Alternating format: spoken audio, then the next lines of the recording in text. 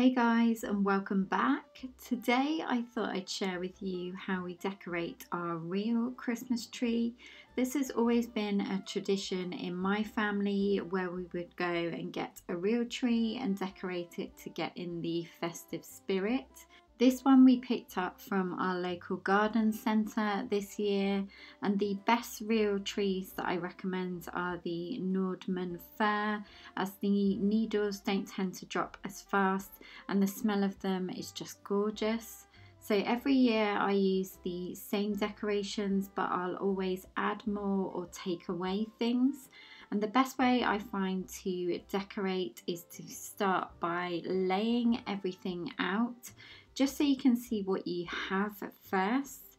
This year I decided to take away our grey decorations and go for a colour scheme of red, white and natural. I adore the farmhouse decor look, so that is what I was trying to aim for.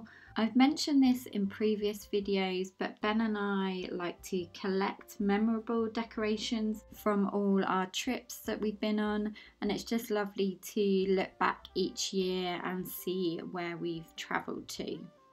Okay, first things first, I always start with the lights just to see if they work, obviously, before we start decorating the tree with them.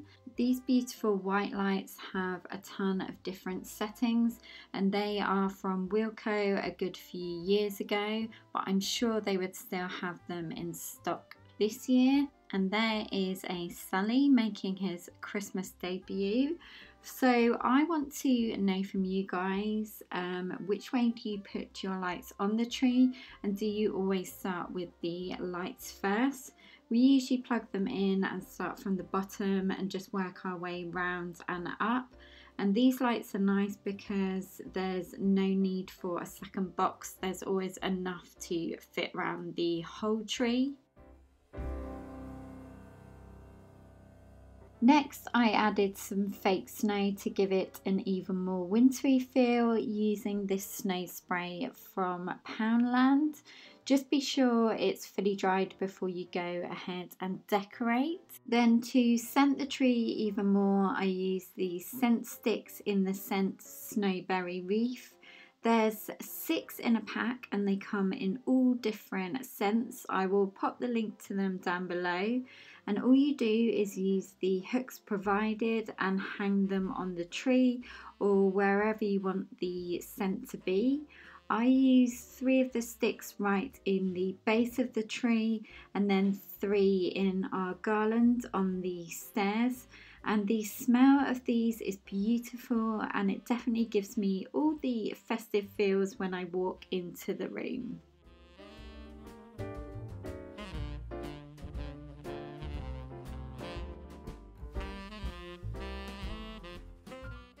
This year I wanted to add some burlap ribbon to give it a more farmhouse look.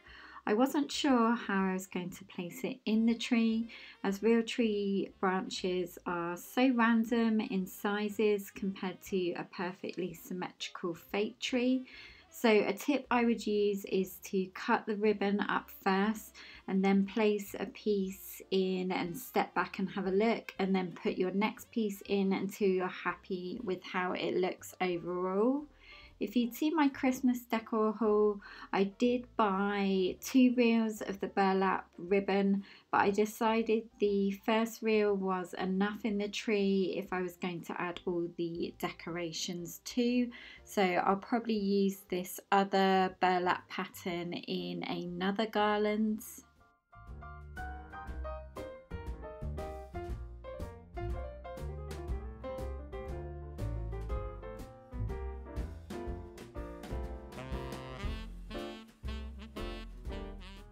The other thing new that I bought this year in my Christmas haul, if you haven't seen that, I'll link it down below, was these curly red branches or foliage, and I just placed these in the tree all in the different tiers, and I really like, because they were curly, how they just stuck out. And these were a bargain because they were only £2 and you got a good decent size amount of them, and these were from Sainsbury's.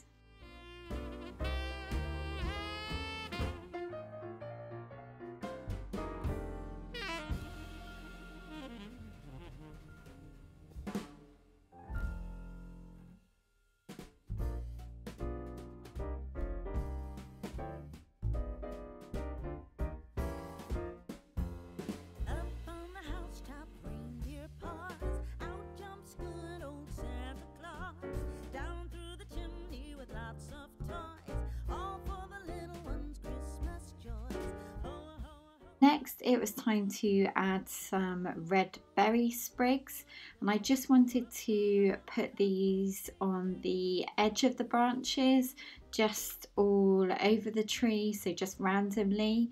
These are actually tree toppers, not tree toppers, present toppers from Poundland. I've spoken about these before.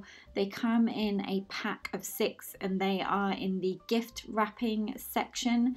So I just added these with some wire to the edge of the branches, and I really liked how it turned out.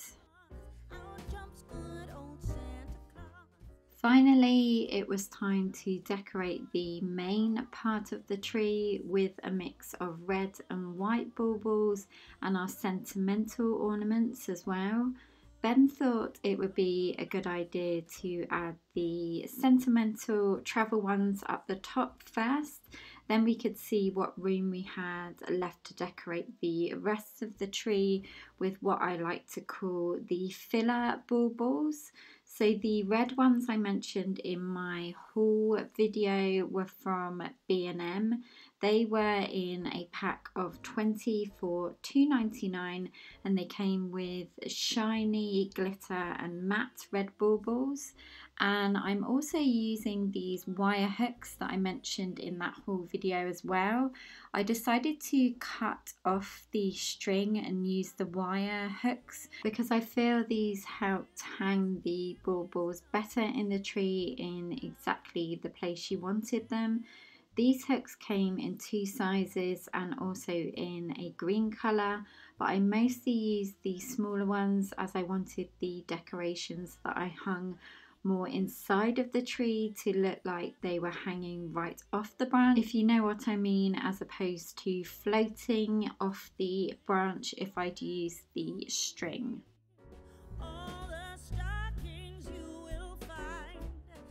And fast forward a few days later, as it was getting dark, I just wanted to see and finish the tree off fully in the light, and I just added all of the remaining baubles, again placing each one, stepping back to see how it looked, and then seeing if I needed to add any more. And that is it, guys. I loved how this tree turned out this year with all our travel decorations and the burlap, the snow spray, and also the berries. Let me know what theme you're decorating your tree this year. I'd love to know if you're going for a traditional colour scheme or maybe something a bit more colourful.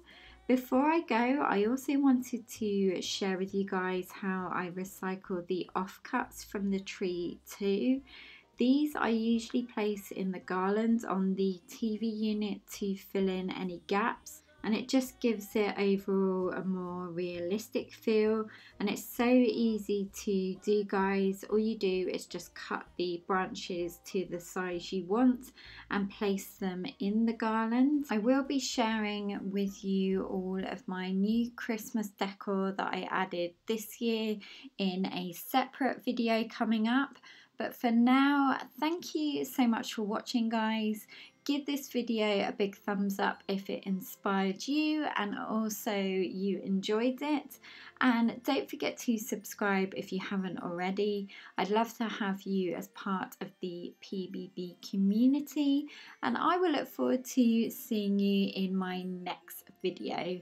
Take care, guys. Bye.